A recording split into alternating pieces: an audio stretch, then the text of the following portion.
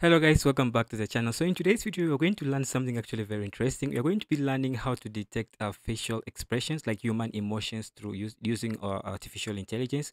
So basically, we just get an image, and when we're giving the image to our AI model, our AI model will be able to recognize where the human face is and be able to tell which emotion the person has on his face. So basically, can tell if the person is angry, the person is sad, the person is neutral, happy, or anything like that. The AI model is able to tell. So we're going to be doing this using Python. You're going to do this for both the static images and also video files. Okay, so I've already just opened up. I have a folder here called facial emotion recognition. Okay, so I'm going to open up this in my VS Code. And in this video, what I simply have in this video, I have two other folders. The image folder, which consists of simply an image that you're going to try to detect the image of this kid in the image, and also we're going to have a video file. We're going to try to detect the expressions of the individuals in within the video. Okay, so the first thing we're going to do, we're going to start by doing it on a static image. So let me just go ahead and create a file. Let me just go and say, let me just call it static image. Let me just say static image underscore facial emotion recognition dot py. Okay, so facial emotion recognition is also called IRF. Okay, in Python.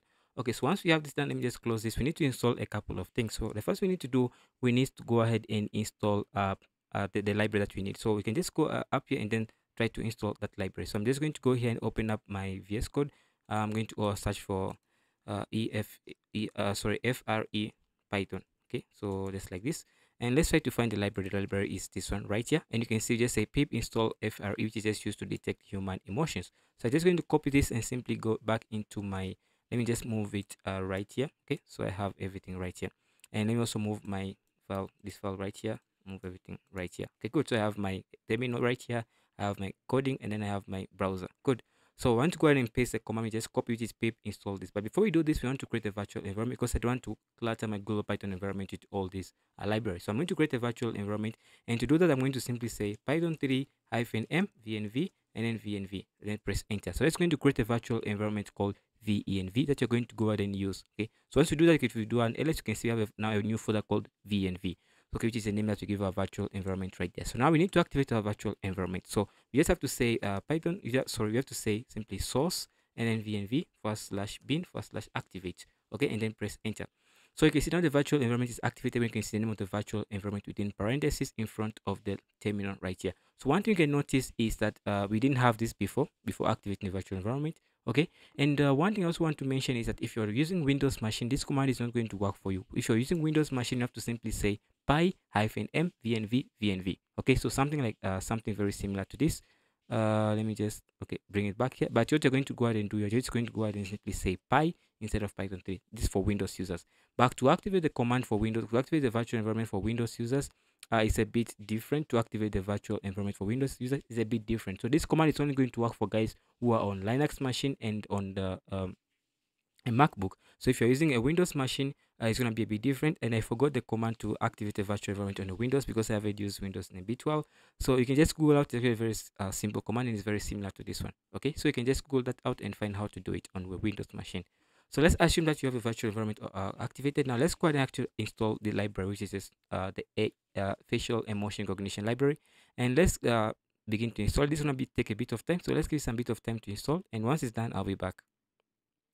Yeah, now you can see it's done. So we're going to also go ahead and install a couple of things. So we're going to say pip install. You're going to also install pandas. So once you have pandas installed, we're also going to go ahead and install TensorFlow. So we're going to say pip install TensorFlow. Okay, and press enter. So it's going to take a bit of time, and it's going to install TensorFlow as well for us. So let's give it a bit of time to install all these libraries. So once it's done, I'll be back recording. And one other value that we have is the emotions, which is the key. And then finally, we have the value right here. So you can see the different emotion, the anger, it's basically the emotion also maps to a dictionary. And inside there, we have a key value pair. So we have angry, which shows the value of anger in the image, disgust, and then fear, happiness, sadness, which is sadness is 71%. So you can look at the image, you can see the child is mostly sad, right? So that's sadness.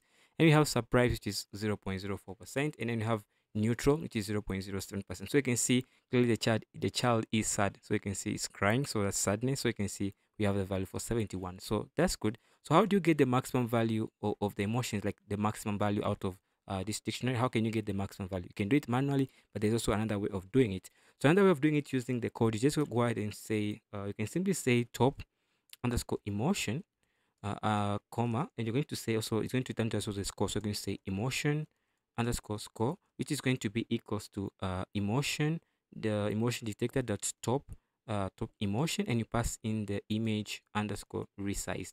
That's going to return to us the score and then the top emotion. You're going to go ahead and print the top emotion, comma, the emotion score. Yeah, that's we go. So once you have that, let's go ahead and run the code again.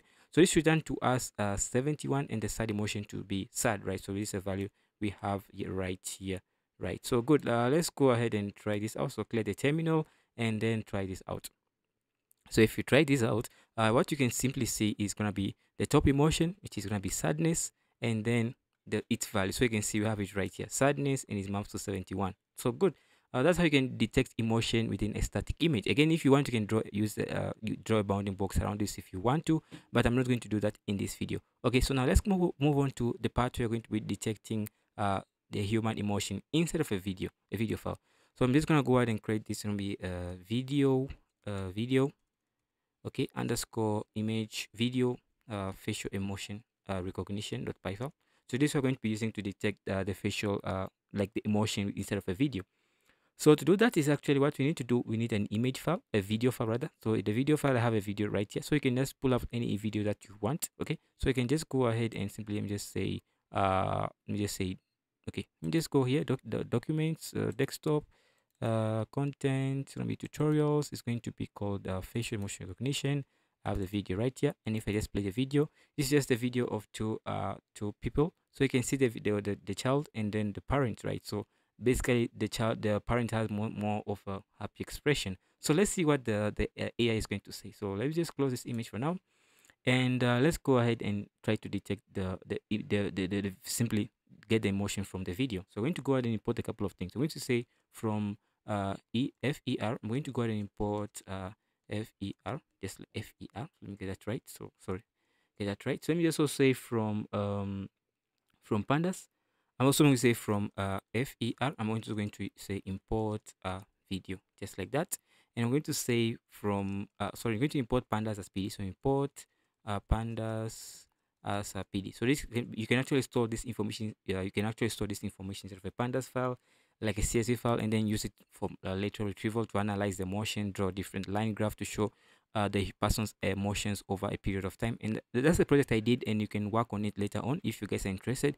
Leave a comment in the comment section below, whereby I build a simple web application, not a web application, basically a simple program whereby you can detect the human face and then detect the emotion, and then store all that data inside of a CSV file, and then later use that data to plot a line graph to show the person's emotions over time as time progresses, right? So you can do that in the upcoming videos. Let me know if you guys are interested in the comment section below. Okay, so for now, what I want to go ahead and do is simply process the video. So let's go ahead and get the video file. The video file that I want to use, I'm going to say video underscore file, and the video file is going to be equals to, it's going to be of type string, so you can say str. Again, I have videos on type hints on my YouTube channel, so if you're not type hints, you can check them out. So I'm going to say dot forward slash sorry, we're going to be say dot forward slash, going to be videos, yeah, forward slash, you can call it video underscore 01 dot mp4, right? So basically video underscores this is going to be underscore and not plus, so underscore video 1 dot mp4. So once I have that, I'm going to simply say face underscore the detector is going to be equals to an instance of the FER. So you can actually use type hints again if you want. Again, I have a whole video explaining type hints on my YouTube channel, so you can actually check that video out. So you're going to use the mtcnn equals to true. Okay, and explain what mtcnn does. Okay, so once you do that, you're going to go ahead and pre-process the video. So let's say pre-process video file. Okay, so what I'm going to go ahead and do, I'm going to say processed underscore video. Process video is going to be equals to the following. So I'm going to say video, we're going to call the video instance that you just imported, we're going to call it video, and then pass in our video file, and the video file is going to be the video file that we just loaded, right? So video file is going to be equals to the video file. Okay, good. So once we have that imported, once we have that done rather, we're going to go ahead and simply get analysis information from the video if you want to. Okay, so we're going to say process processed. Let me just call it processing. Let me just say processing underscore data is going to be equals to the phone. So we're going to say video. Let me get that right. So actually process video. So we're going to work on the process video dot analyze, and you're going to simply pass in a face detector that we have, which is the instance of the FER, right? Facial emotional recognition library. You're going to simply say display. You're going to say display. You can say display is going to be false if you want to. So you can leave it to be true if you want to, but I'm going to leave it to be false. So once we have that done, let's actually run the code and let's see what we get. So go back in here, click the terminal, and then do Python. It's gonna be video, right? So video underscore emotion FER. Okay, run that. So now let's see what we get back from this. So we run the file, we run the code. Okay, so right now we are getting nothing back, but basically it's analyzing the faces within the image. Okay, so once we analyze these faces within the image, what you want to go ahead and do, we can actually say display. Let's try display is going to be true, and let's see what we get. So let me go in here and say display is going to be of type true. So let me change that to be display is going to be true, just like that, and we simply run the code again.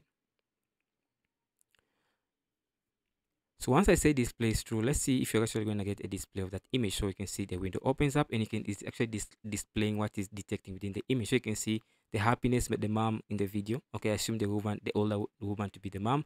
So you can see the older woman is mostly happy, and the child is going to change over time. But this is a bit lagging. We have a bit of lagging because it has to process the video before displaying it. So you know how machine learning models work, okay, and all that.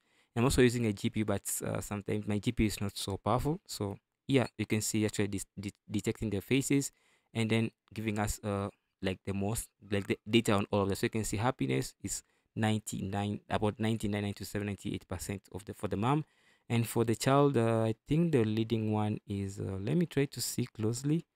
I think the leading one is neutral. Like the child is mostly neutral most of the time. Yeah, so this is gonna be take a bit of time to do all that. So that's it for this for displaying the content, and I'm just going to go ahead and simply exit out of that and just control C to exit out. So good. Okay, good. So once you have that done, we can actually get the data, and I told you can get the data input into a CSV file and then do a bit of analysis on it later on. So I'm going to simply say we can convert this into a pandas data frame if you want to. You can do that if you want to, and then simply plot the graphs and other stuff like that if you want to. Yeah, that's one way you can do it, but